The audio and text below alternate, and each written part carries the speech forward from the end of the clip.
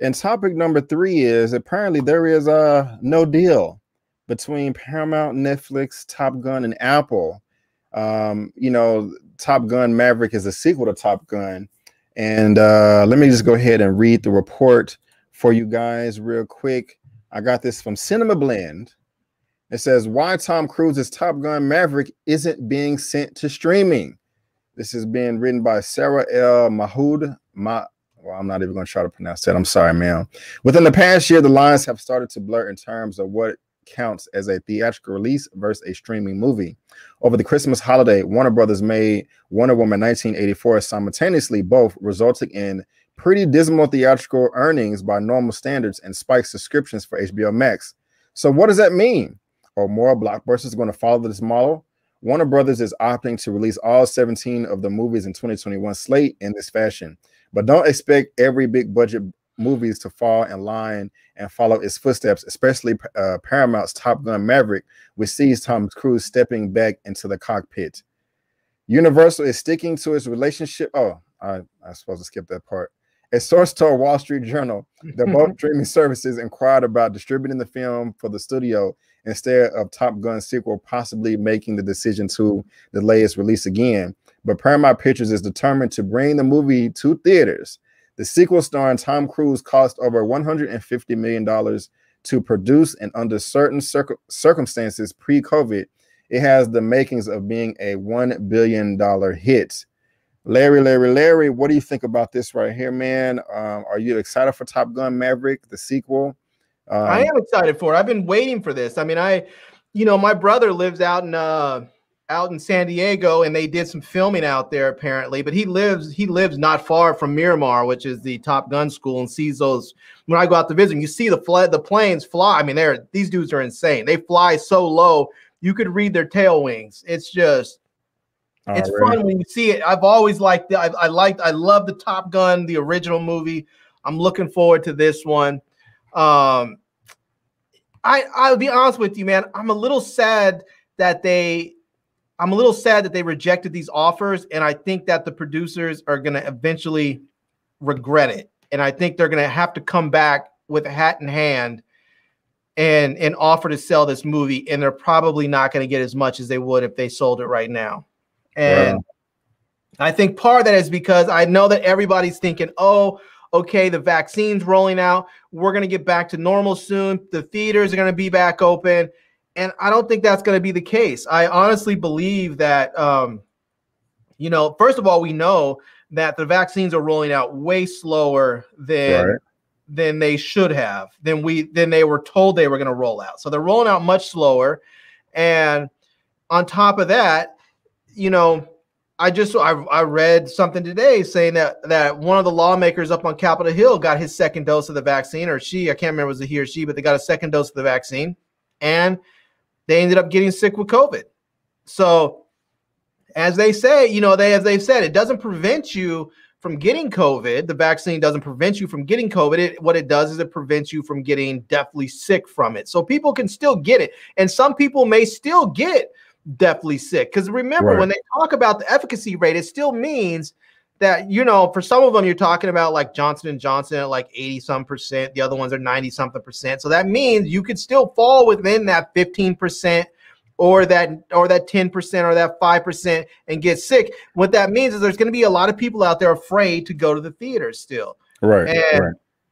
And so if you just don't have people going to the theaters, you're not going to have those big billion-dollar box office, receipts that are coming in. And I think that the studios just need to come to grips with that. They need to come to terms with it and figure out a new way that they can make that kind of money, while still doing streaming. And I think eventually all these movies that are being pushed back, whether it's Top Gun or whether it's Black Widow or Bond, I think they're all coming to streaming during 2021. They just haven't come to terms with it yet. Right on. And we got a super chat, so I got to do this real quick. What a money reside, what a money reside, what a money reside, what a money reside. Okay, I'll you before you. All right. So thank you very much, Ahmed Ali. He back in Harry Potter land. Voldemort prequel, Harry's dad prequel or remake. Thank you so much for the super chat. I really do appreciate it, guys. And before we move on, let me go ahead and introduce my second guest to the show. A really good friend of mine, cool brother, coming from the windy city of Chicago. He does movie reviews. He does trailer reactions. He does TV recaps. He also talks about entertainment news. You can also catch him interviewing one of the biggest stars in Hollywood. And if there is any man in the world right now that is trying to get the Black Panther franchise saved in the MCU to get T'Challa recast, it is this man right here. Let me go ahead and introduce you guys to him right now. That is Mr. Eman with Eman's Movie Reviews. How you doing, sir? What's going on? What's up, man? Hey, what's up? You're right. Hashtag recast T'Challa. Yes. You know, and the fight is not over. I've got some big things cooking. Yes. Big things cooking for that. Just want to put that out there. Right on, my brother. Right on. Welcome to the show, man. Welcome to the show. I'm glad you're here. Thanks for being here, man. And we're just on the third topic for tonight right now, just talking about Top Gun Maverick and how Netflix and Apple had, you know, they was like, hey man, we want a deal, but they was like, no deal. You know, we want this to go to streaming. And I was just showing him the report that I got from Cinema Blend. How do you feel about this right here? Eman with Top Gun Maverick not going to streaming. Look, I've said this time and time again. There's too much money to be made in theaters, way too much. And the return, I would say the financial return for these movie studios to drop things on streaming just does not compare, because you're talking about, hey, let's take this blockbuster movie and I either can get $500, maybe $700 million in box office, or I might get a couple million subscribers and maybe I'll make like 100 million, 200 million with those subscribers, who, by the way, subscribers are fickle.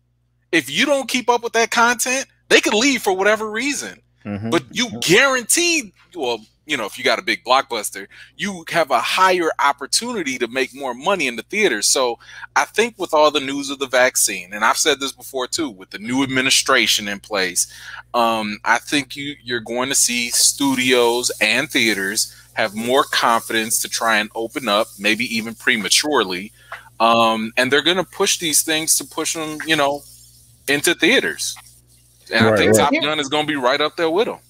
Here's why I have to disagree with you on this, E-Man, because I think that with these new variants out and they're saying that the vaccines are not as effective with these new variants, and the new variants are far more transmittable than the other current variants.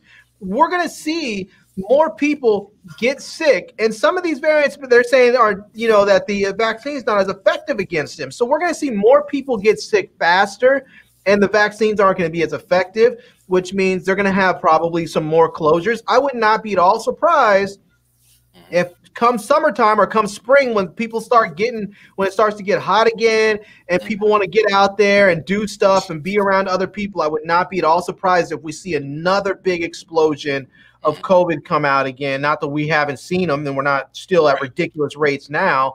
But I think what's going to happen is you're going to have these theaters either shut down or never open back up. And you have companies like when you talk about the stock market crap, when you have stuff like Reddit, you know, the Wall Street's bets, they're in a sense helping save AMC. But AMC says they have funding right now, and unless they use that big influx of interest and capital that's coming in with their stock price, unless they use that to secure other financing deals, they have enough money to get to the summer. They said the CEO said they have enough money to last until about July.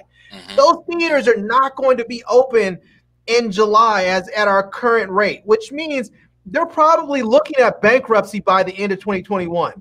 Which means 2022, when the theaters possibly could open, we're going to have what, the second largest theater company going out of business. Well, I'll give you two things. So I'll disagree with your disagreement, only to a degree, because I do think you have a good point. No, it's a good point. I mean, like, you know, the virus is mutating, and these are things that, you know, you have to deal with whenever you're encountering a novel virus. This isn't the flu. This isn't something we've dealt with hundreds of years of experience or whatever. It's a year old, if that, you know, in terms of our experience with it. But I think the biggest difference that you're going to have is the fact that, again, with a new administration, you have new authority figures that are respecting science. You have more communication, more clear communication, not downplaying the severity of this. I mean, I literally just saw, I don't know if it was the CDC, so don't quote me, but they were sitting here talking about like, yo, now you might need 2 masks instead of 1, or at least 1 or 2 is more effective than the first one. So all I'm saying is, I'm not saying that like things won't happen, but I do think that we're in a better position to deal with it compared to the beginning of the pandemic. I mean, theaters are open now. Do you think that's going to help or hurt? Do you think that's going to, that honesty and that extra information is going to help or hurt the theaters? Because honestly, I think that if we had that to begin with, where people were being honest and telling us what was what, the theaters would not be open at all. A lot of the stuff that had been open would not be open at all. And I think what's happening with the Biden, you know, the Biden administration, and with the CDC and the task force and the COVID task force coming out, giving us more science-based information, what's going to happen is a lot of the stuff that's currently open is probably going to get shut down, or the stuff that's not open is not going to open up anytime soon, because they're going to realize the risk is just way too high. So I'm glad you mentioned risk. I think the reason why that won't happen is because, unlike before, we actually have real guidance and standards. So, for example, you can't just open just because the former president says we need to open. No, now you can only open with strict guidelines. So just because, for example, theaters are open now, they can only do what, 25% capacity, you know, and like, it's not until your local area reaches a certain, you know, tier that you're able to even open up and expand more. So I think that now that we have, which is what we've been lacking, rather than just saying, hey, states, go figure it out, do whatever you want. Now that we have like top level guidance in terms of how to deal with the pandemic in a responsible manner, I don't think you're going to have the erratic closures and things. I don't think you're going to see a repeat of what happened before. Basically, I think now we have some guidance, we got some structure, we have some leadership, and it's going to make a little bit more positive stride towards going back to a new normal. And I do think now theaters do need to change things up. I will give you that, because right now, going into the summer, it ain't looking too hot. You know, and they might need a couple bailouts, you know, I don't know where they go get the money from. I didn't know where they got that $900 million something from to begin with. That threw me off. We're gonna get there. They were confident about it, and I don't know if that means they're going to sell off some assets. Let's not forget, if I'm not mistaken, AMC owns the AMC network. You know, Walking Dead and all that other stuff. Like, that's all one big thing. So they have other assets they can play around with and do things to survive. And, you know, we'll just have to see if they are savvy enough to keep on surviving. Already. Well, I think that, you know, all we can do and say is we have to wait and see. And everybody, please wear your mask over your mouth and your nose. Okay? All 3 of them. Yes. All 3 of them. Let's get out of it. Day and date's been coming a long time, man. It's just the pandemic has forced it here earlier than studios wanted it to, and I think now that it's here, it's not going away. I think now that people are getting streaming, getting the blockbusters on the same day, you know, I just don't think it's going away. I think what's going to happen is we're going to start to see our streaming services tiered, whereas before you get Netflix. And Netflix is already tiered a little bit because you can get regular HD or you can get Ultra HD. But I think we're just going to see it tiered, where we're going to have Disney Plus, and then we're going to have Disney Plus Premium with all of the first run movies. We're going to see Netflix and Netflix Premium with all the first run movies, and the same thing with HBO Max and all the. They're just gonna separate it out a little bit, so you have to pay an extra $10 or $20 a month to get all of those movies. And so if they do that, we've already seen examples of that, right? If they end up doing that thing where it's like, hey, we're just going to play things at the same time, we've already seen theaters flex their muscles and be like, all right, cool, we'll boycott you. And we've seen studios bend over backwards and be like, all right, we'll do a revenue sharing platform. And if they do a revenue sharing model where it's like, hey, we're going to drop it at the same time and we're going to give theaters a cut, that right there is a way for them to keep on surviving. So all I'm saying is, like, I don't want to take the complete opposite view of what you're saying, because I do think there is some validity to it, but I'm going to take like more of the middle ground. They are going to struggle, but they will find ways to keep their head above water, because that's kind of what they've been doing for the past couple years. You know, like theaters have not been like smashing it, but they haven't been like going all the way under where they're non-existent or not necessary anymore. People still will go to theaters, no different than why people still go to restaurants and pay more money just for the change of scenery. Everybody can cook at home, just like you could watch movies at home, but you still gonna want to go for an event once in a blue moon. So I do think the streaming model is going to change the theater experience, where more of the blockbusters are going to stay in theaters and more like the, you know, smaller, maybe not as spectacular movies will be better suited for streaming. So I think here's why I disagree with you on that, Eman, because the analogy you give about going to a restaurant versus staying at home to watch a movie, going to a restaurant is a convenience. It allows you to go out and not have to do the work. It allows you to go out and have a good meal without you can get delivery at home. Whereas if you stay in to watch a movie, it means you get to enjoy the same entertainment that you are going to see in the theaters without ever having to leave your house. So you get that convenience at home. Time out. The same. You got like a 200-foot screen at your house. You got a whole theater. You got an IMAX screen in your house? No, but I do have a 70-inch TV in my house with a nice sound system, so I can tell you right now that when it comes IMAX, right, but when it comes to IMAX 70, no, but when it comes down to watching most movies, yeah, I would rather watch those movies. Now there are some exceptions. Don't mind you, there are some exceptions. I agree with it. See, that's what the thing. I agree with you on that. I think most movies are perfect for at home, you know, but like the big King Kong versus Godzilla, I need that. Can't live on those big movies alone, though. They can't live on those big movies alone. They need the other ones, and the studios are always going to sell them packages like, oh, you want these big movies? Cool, you got to take our bundle of little crappy movies too, you know. I mean, let's be real. Comedies, most comedies should never be in the theaters. Not because they don't deserve to be watched, I agree.